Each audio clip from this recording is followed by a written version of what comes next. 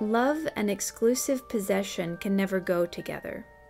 Theoretically, where there is perfect love, there is perfect non-possession.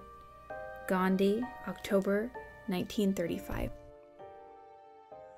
This is a very hard-hitting, very trenchant observation of Gandhi's, because if you go and watch a movie on television or internet or whatever, what you'll find is that love goes pretty much together with absolute possession.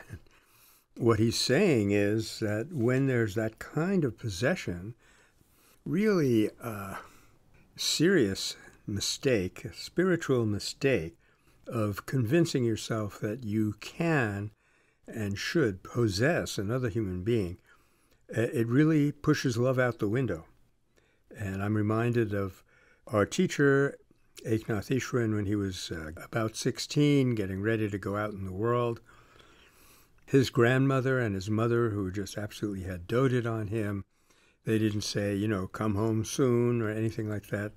They said, you go out and follow your own star and show the world what kind of a boy we have raised.